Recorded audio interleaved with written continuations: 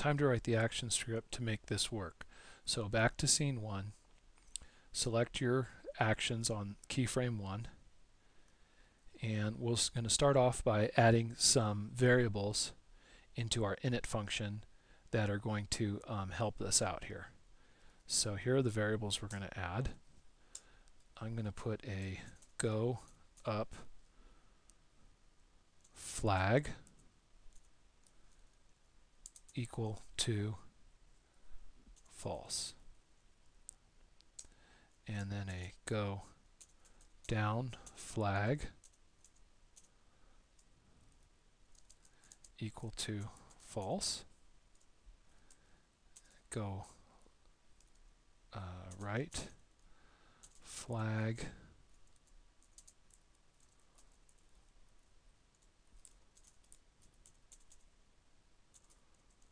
okay, these are some variables that I'm just creating on the fly. Alright, and I'll put semicolons after those.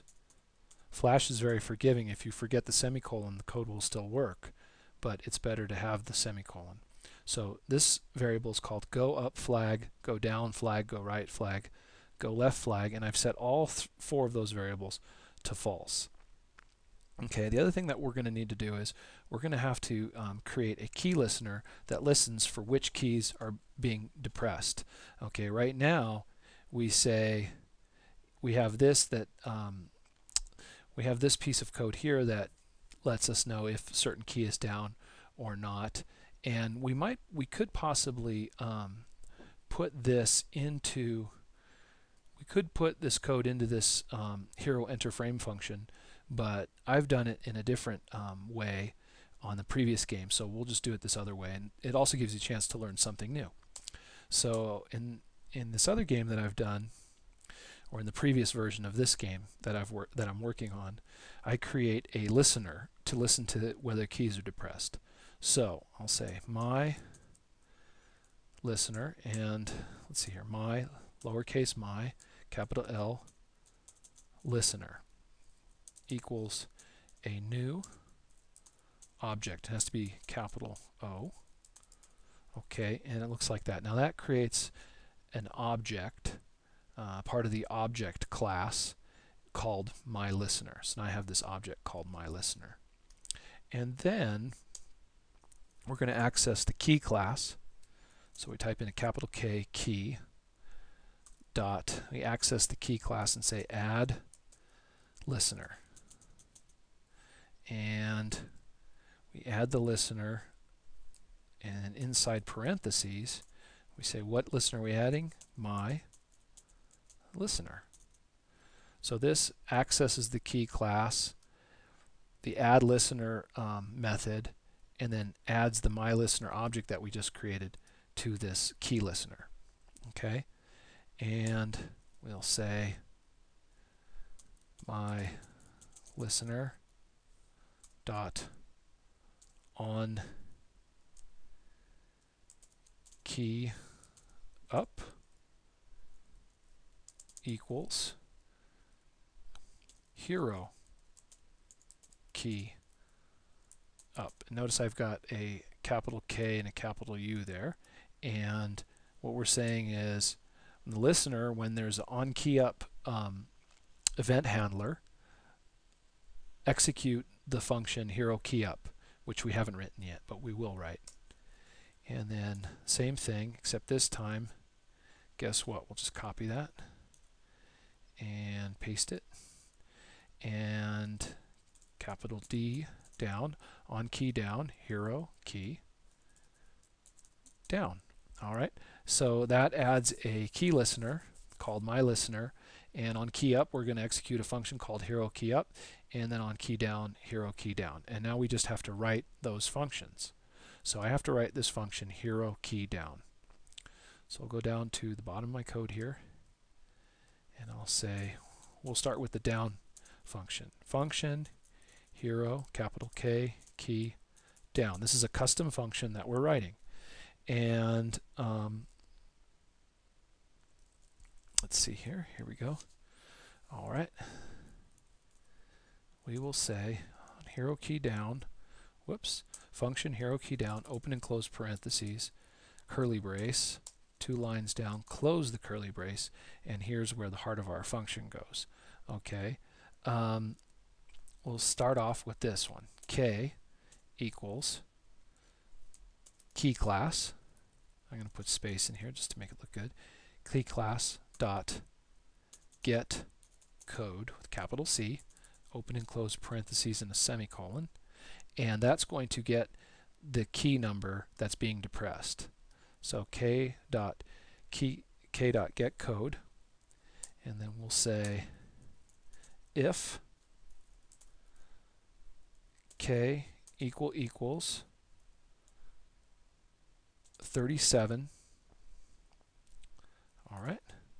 If k equals 37, open curly brace to see what's going on here, and then close curly brace. If k equals 37, and then inside if go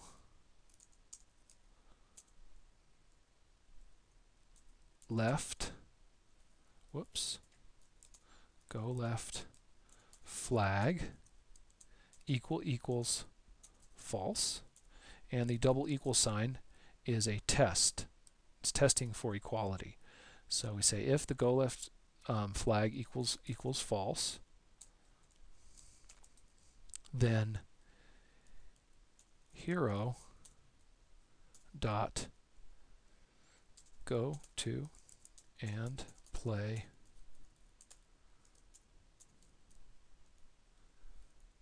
go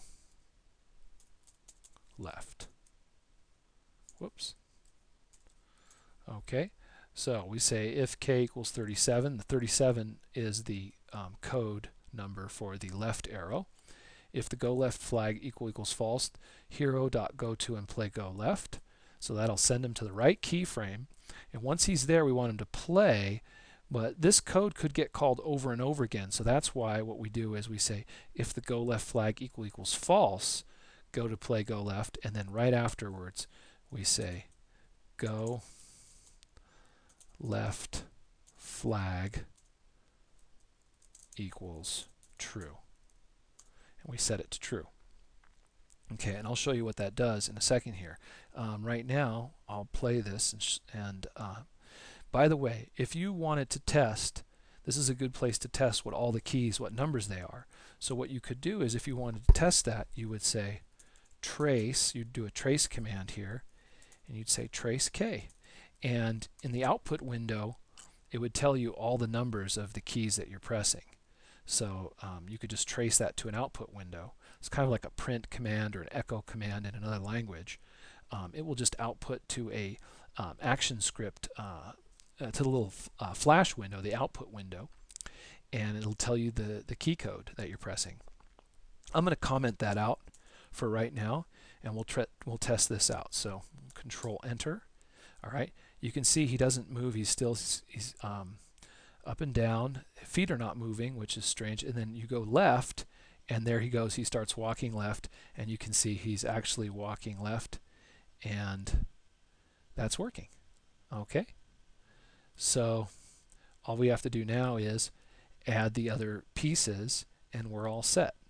So for instance, if I copied this and pasted it, let's see here, and what I'm going to do is I'll put an else in front of here, else if, and we'll change this to 39 and change this to go right and go right and right. All right, so now we have an if, open and close, and then an else if. And if we wanted to, a lot of people like to put that like that. So right after this curly brace, it says else if. And now if we hit Control Enter, he walks right, he walks left, and you can see him turning there. But as he goes right and I hit the left button again, it doesn't work. So we'll have to figure out why is that not working, and we'll do that. I will stop the movie and do that next time. If we look at this action script, I've put in the other pieces, and you can see it right now. I put in an else if k equals 38, and that's the go up flag equals false, hero.goTo and play go up, and go up flag equals true afterwards. And you can see I did that again here. Now we can see how this looks, and I'll show you what happens.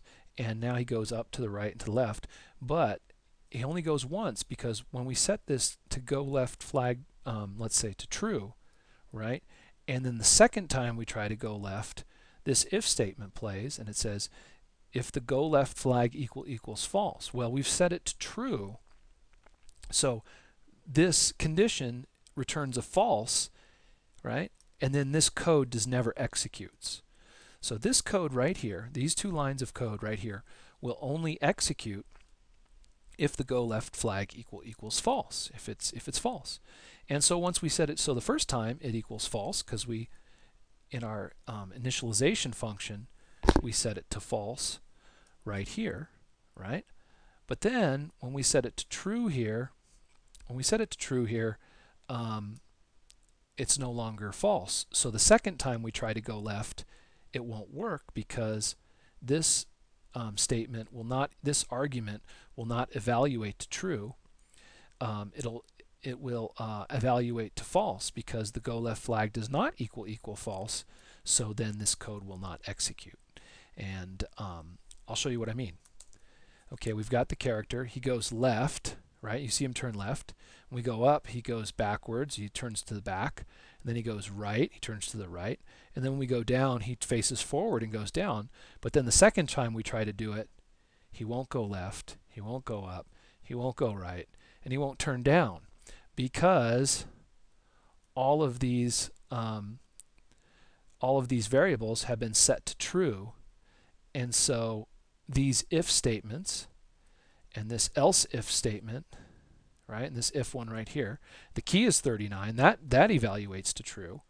If the k is 39, yeah, that evaluates true. So then it goes to the next line, and here's another conditional statement, and that does not evaluate correctly, because, or it does not evaluate to true, because go right flag on the second turn does not equal false.